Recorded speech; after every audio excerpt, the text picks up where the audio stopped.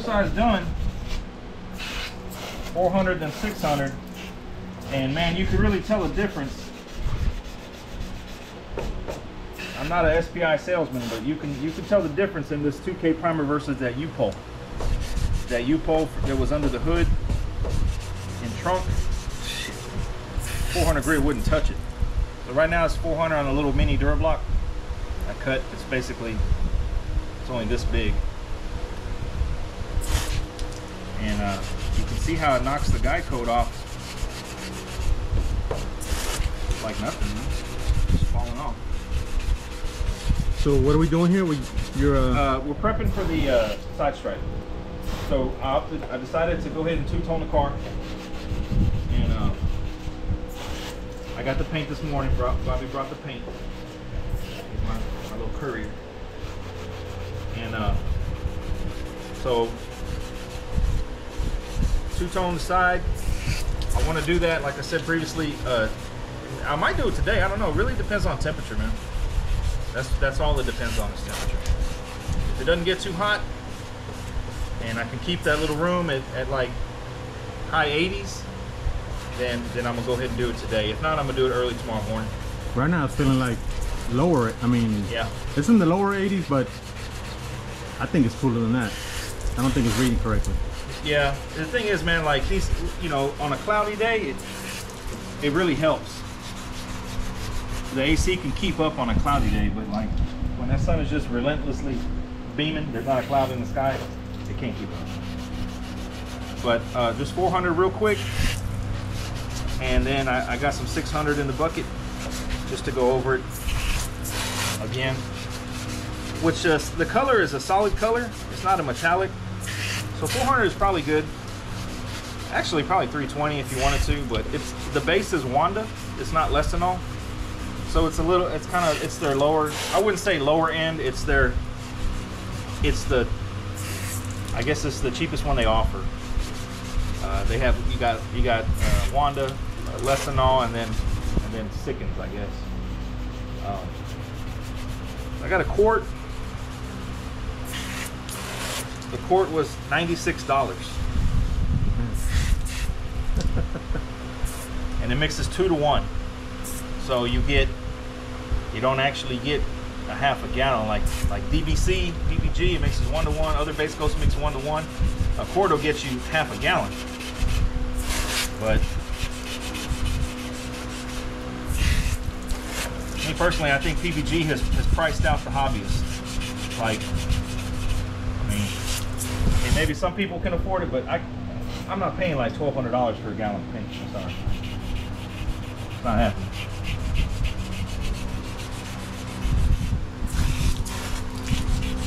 $1,200 or more. Some colors are more, man. Like, it's crazy. So, you know, I mean, I think they're geared towards, like I say, they're not geared towards hobbyists anymore, man. They're geared towards collision shops that are going to charge you insurance. You see what I mean? Mm-hmm. So their biggest customer is insurance, not Joe Blow who's going to go down there on Saturday morning and buy 2 quarts of paint. That or the restoration shops that are probably going to charge you 3 times what it's worth. Yeah. So how much was Bobby's? I remember a while back we had bought it. I got a quart, and I want to say the quart was like double, like 200. Right. So that's a gallon is 800, or almost $900 a gallon, man. I got the Lesinol. I got 2 gallons of it, and it was $900 for 2 gallons. So it's 400 something. Well, it's like 400 gallon, and then their reducer is like $75 a gallon or something like that. So like people complain about the price of gas, like, oh man, gas is $3.50 a gallon. Milk is too. Shit, man, a gallon of paint is $500. Yeah, but you need milk to survive, man. Yeah. That might not be the best comparison, but it's just outrageous, man, what the paint costs, man. And like I've learned that you really don't want to skimp out on the base coat, man. Mm-hmm. Well, on a solid color, maybe. But the metallics, no, because they're not gonna spray good. You might have stripes or modeling. It's just harder to spray. It could be the technique also, but that's what I've learned is switch sides. It could be the gun too. It could be the gun. It could be the technique. There's a lot of factors, man. But it could also be the quality of the paint. And then the solid colors, you know, they might take more coats to cover. So that's more work. Pinhole right there. Man, so this was pretty quick. I mean, you didn't really go into it too far in. I mean, it wasn't too. Nah, man, it's sanding really easy. Like that's I believe when I sprayed this primer, I did it early in the morning. It was like 80 degrees, and it, you know, the smoother that it lays out, the easier it's sand. It's like, however good you do one step determines how easy or how difficult the next step is going to be. If you like spreading filler, okay? I'm not good at it. I do it, but you know, most of it ends up on the ground. If you're better at spreading the filler, then you're not going to have to sand as much. You see what I mean? If you don't have to sand as much, use less sandpaper. You save money.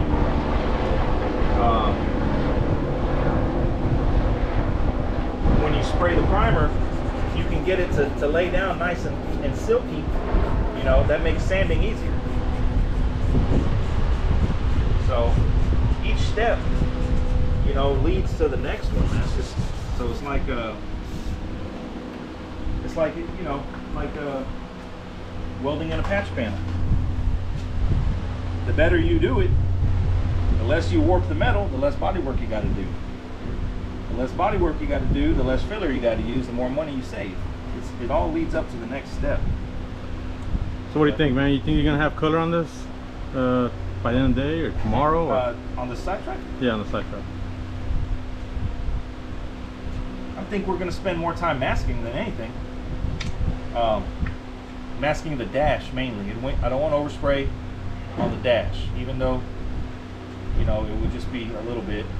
You really got to mask that good. That's really the biggest factor, is masking the dash and everything else, but really the dash. Well, yeah, because everything else is gonna get sanded one more time before. Yeah. But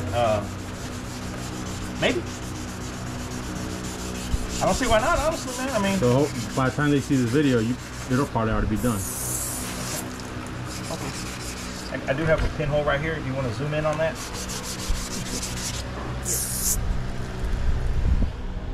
So we're gonna put some spot putty on that. So, you know, we're treating this, even though it's a real minor or a small amount of paint, we're treating it, you know, how we would the outside of the car, because it is the outside of the car. Yeah, but I don't think anybody's gonna go up to it and say they miss a spot. You got a pinhole? Yeah. I hope not. I hope people ain't getting that close to people's cars. Yeah, just cover it with some pinstripes. Y'all let me know in the comments if you would walk up to somebody's car and inspect it like that. Well, the thing is, like, if you're spraying a metallic, think it'll show? That's gonna show. Paint won't fill that.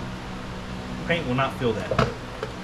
It won't. I used to think it will. I'm like, oh no, just slam it on, and then, you know, no, it won't fill it.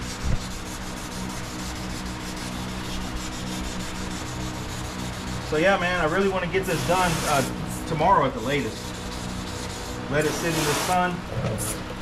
That way, when it comes time to paint the car, I'm gonna mask this completely with tape, like the whole thing covered in tape. That way, that's why I'm doing it a week before. That way the clear is nice and dry. The tape won't stick too bad. You know, it won't lift, hopefully. Hopefully. Because the last thing you want is to tape it and then, you know, paint the car and everything. You go to peel it off and it lifts, or you miss a spot and you got some overspray, some darker green here. You know, that would ruin the day. Call it a fade, man. Huh? Call it a fade. A fade? Yeah, fade. So, I don't know if you're gonna be able to hear that because of the fan. Merca dry guide coat. This is Sunmite 600 grit, and it was Sunmite 400 grit. I really like the Sunmite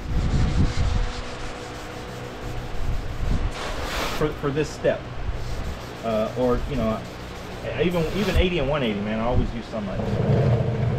Always use Sunmite. It's kind of just what I use, man. I do have some of that Duragold. Nah, it gums up. And I don't know. You gotta stick to what you know, man. Once you find a process that works, stick to it. Once you find a clear that you like the way sprays, stick to it. You go to you know, switching and doing all this, and you really kind of asking for trouble, you know.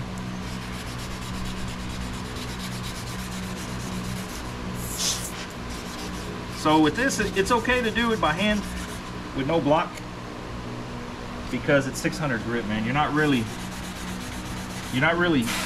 shaping anything, you know what I mean? It's not like you're shaping it, you're just smoothing it out.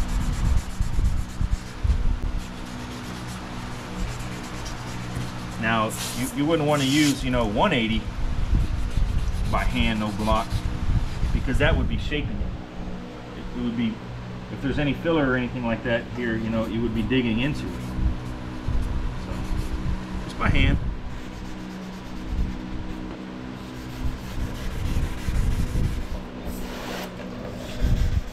But yeah, you're right on that pinhole, man. I mean, you know, you don't even know where it's at now. I'm gonna have to go find it.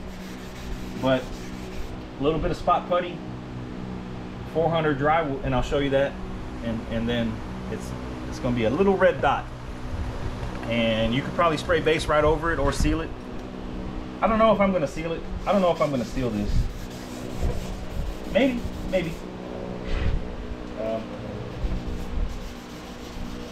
I mean, why would you seal it? I mean, if you see some breakthrough or... I mean, there's no breakthrough. This is 2K primer, 600 grit. It's ready. It's good. Okay.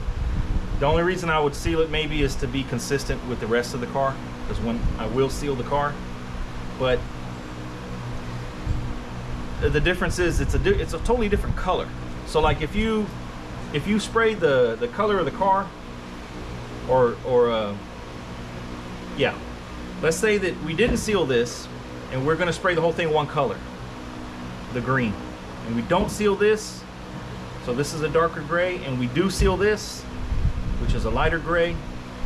If you don't get complete coverage, this might be a shade different. But being that it's a totally different color anyways, yeah, not really matter. It don't really matter. So we peel the tape off because it's all wet. We'll use new tape.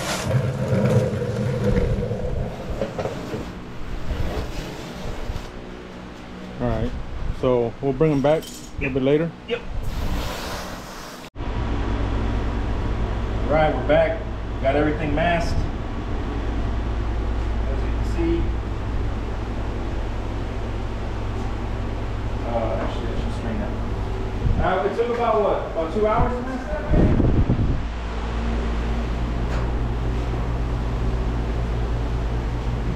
So what we'll spray right now is some sealer. It's kind of pushing the limits. It's 93 now. It dropped down a little bit.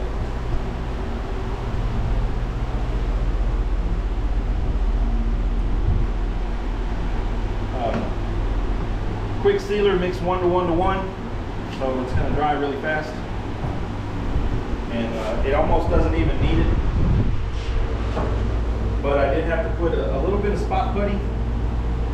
Boom. For a little micro pinhole, a couple here. And we're just being really cautious today. I'm going to be using an Iwata orange cap because the paint is not a metallic. It's a solid color, so stick to what we know. Got it at 16, 15 psi. Mixed up 3 ounces. Probably don't even need it, but we'll see. So it's already been wiped down and tacked off. We're ready to go. Bobby's gonna paint it.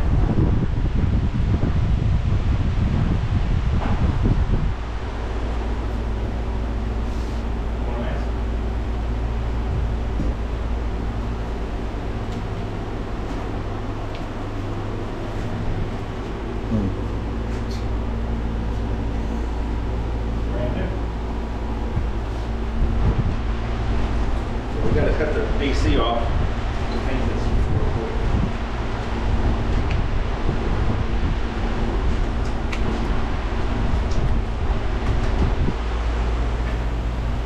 Put the AC off from the fan off.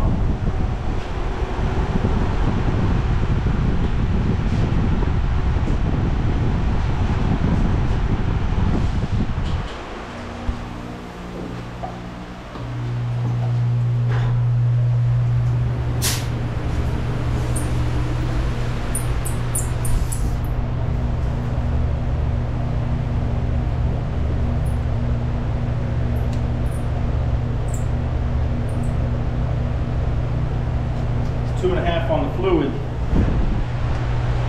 Doesn't need a full fan because it's such a small area, so I'm gonna tone it in a little bit.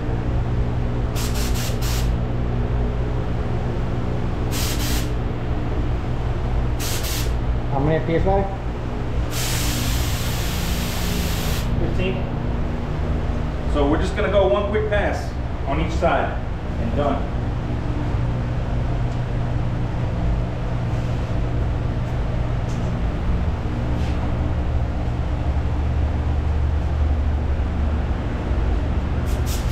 What about that fan on the floor? The fan? Yeah. That's okay.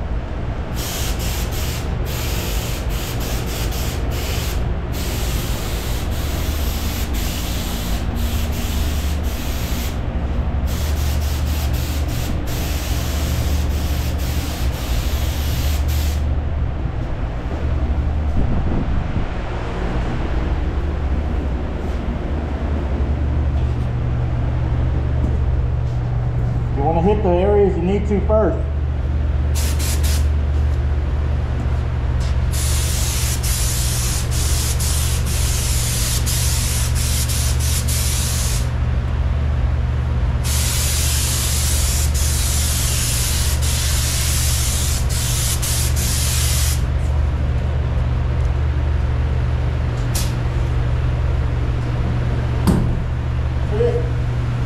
That's it.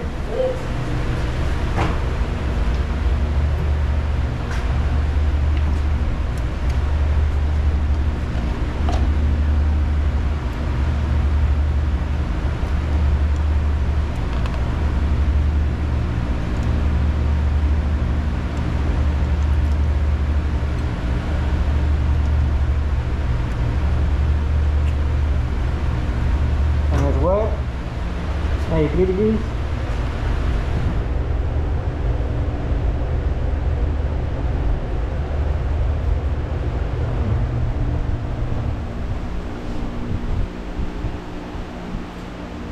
What?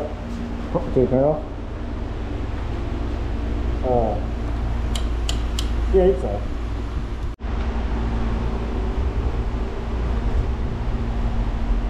Alright, so we're back. It's been about 25 minutes. Flashed off plenty. We're going to be spraying this Wanda. I've never sprayed it personally, but it was $96 for a quart. And I'm thinking it mixes 2 to 1, so we'll probably go 6 ounces. That's 4 ounces paint, 2 ounces of reducer.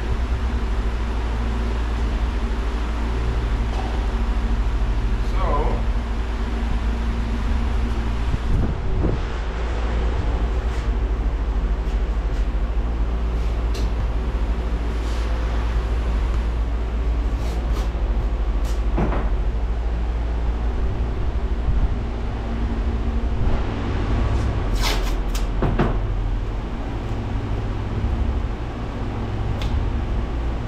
trick here just to get it to pour better.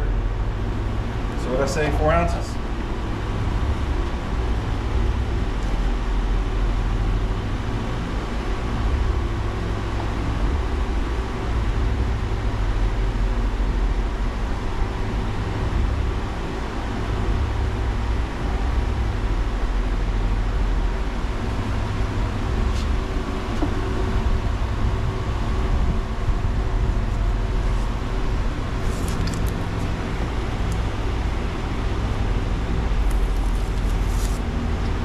I really hate pouring out of a brand new can. It just makes a mess, man.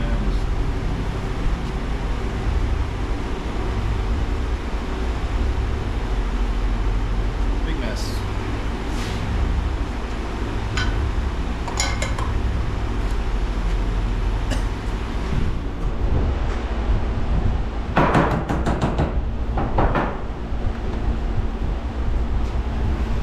Another big mess.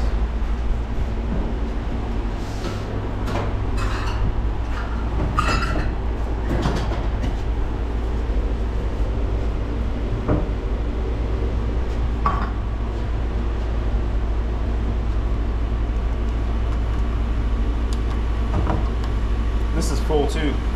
Everything is full.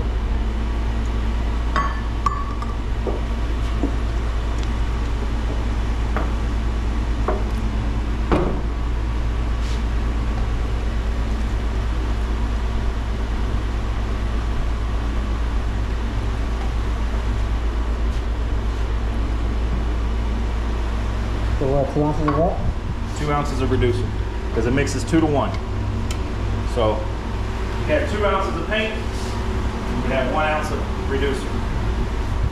So we have 4 ounces of paint, which is 2 ounces of reducer, and that makes 6 ounces. Which should be plenty.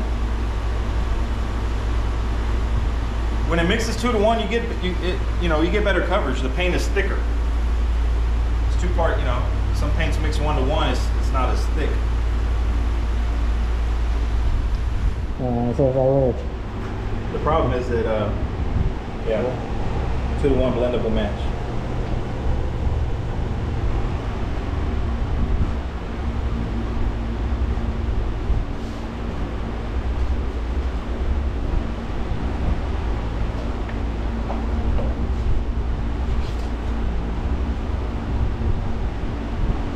Always take these out. Why? No, don't even strain it already. It's not recommended to use it with the epoxy. You don't want to strain the epoxy. I strain it when I pour it, but I don't strain it before I put it in the gun. So when you strain it, when you pour it, it gets the chunky stuff out. You don't want chunky.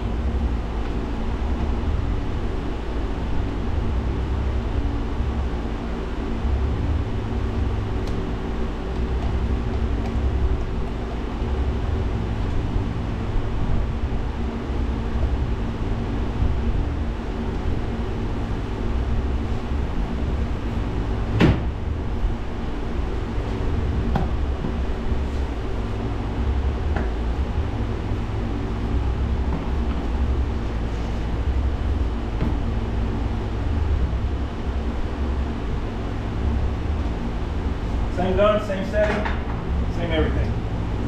Put a little splash in there, make sure it's still good. Why are you using the same settings? This is what the gun recommends for optimal performance.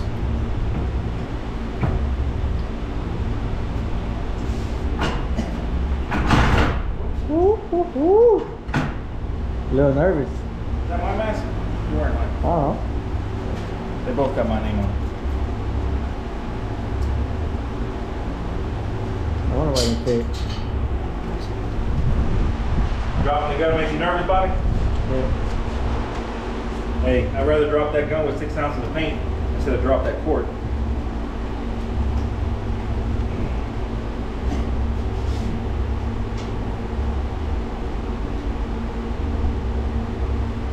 So we're gonna go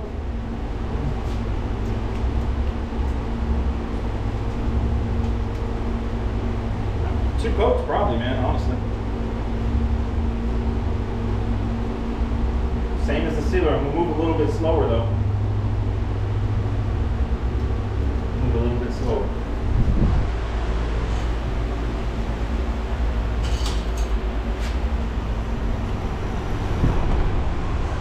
Yeah, turn the air off first. You turn them off? Yeah. Okay, good.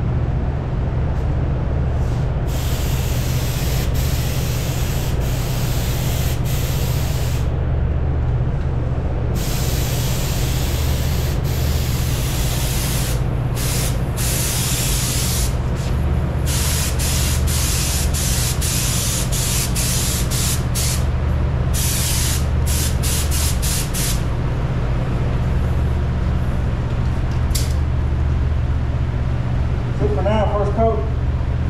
I think all we're going to need is 2.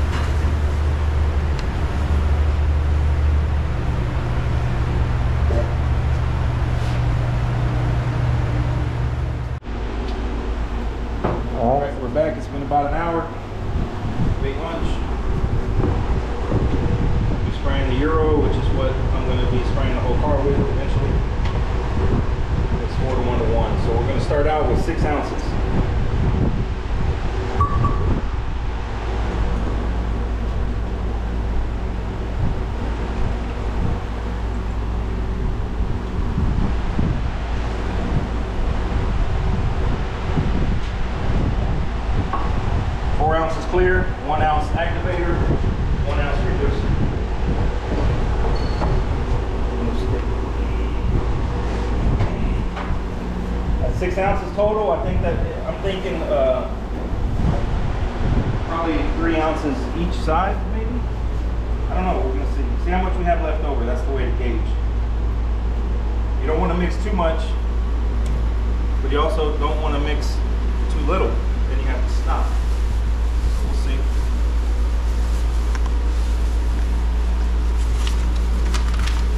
Got like 1,000 of these things.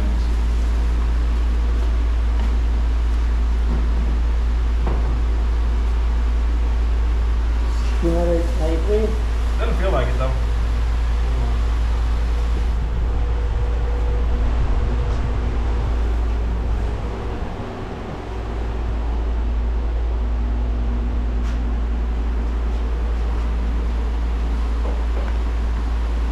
So before we spray, we're going to tack it off. Tack rag one time.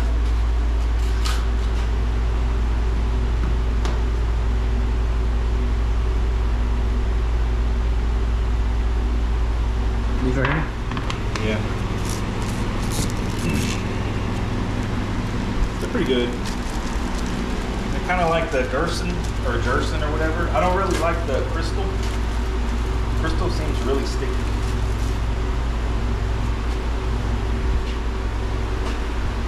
So I just washed my hands. And like I say, this is just a side stripe. I mean, it is important, but it's not as important as overall. When we do the overall, you know, we're going to be wearing gloves and all that. Long sleeve, pants. So all you do is unwrap it there. Loosely ball it up.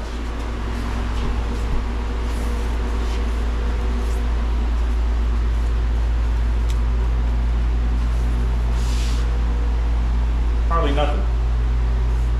So that's because we used low PSI, small fan. And we didn't really put a bunch in the air.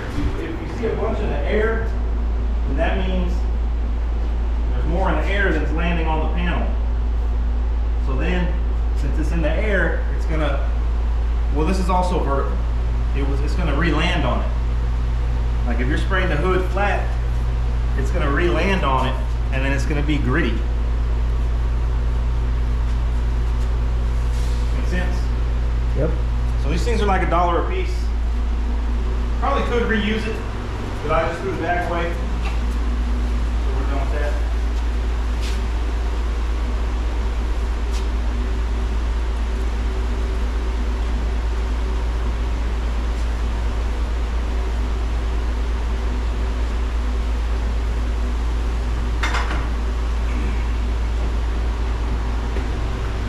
The ACs? Hold on.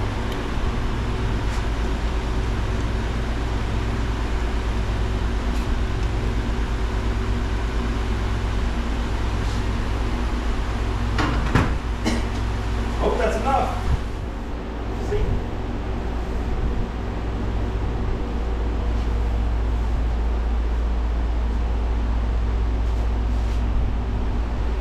Yeah, you turn them off.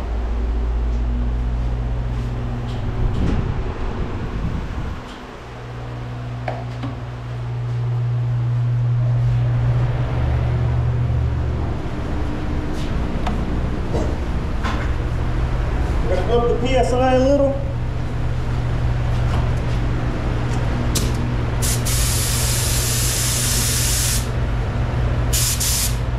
$20. 20. Huh? 20? $20.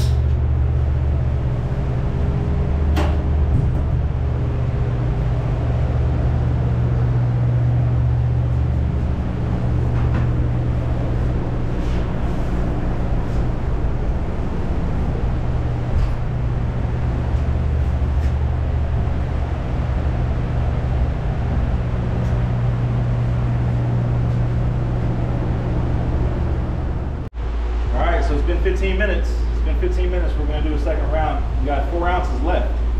So we only spent 2 ounces. So, but I'm only gonna do 2 coats. We don't wanna get too greedy with it. I mean, one looks good. One already looks good, you know, but for UV protection, we're gonna put another.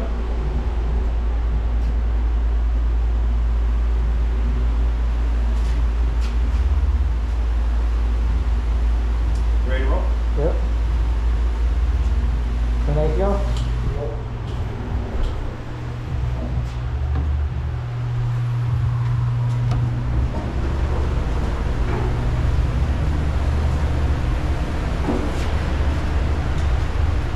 Turn the AC off? Yeah.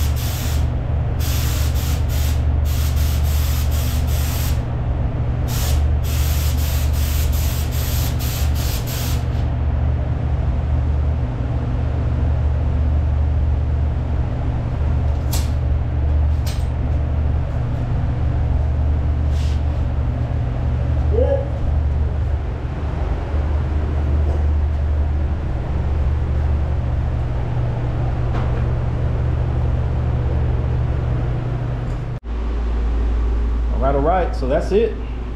2 coats of color, 2 coats of clear. No issues to report. We're gonna let this thing dry in here. It's 95 degrees, so give it about an hour, and then it'll probably be dry to the touch. Push it outside. Pretty simple process. I'm glad I was able to get it done today instead of tomorrow morning.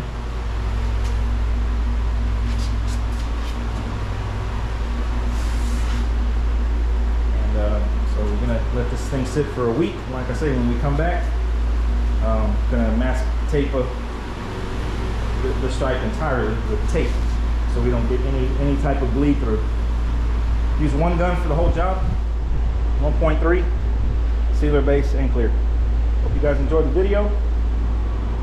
Stay tuned for more work.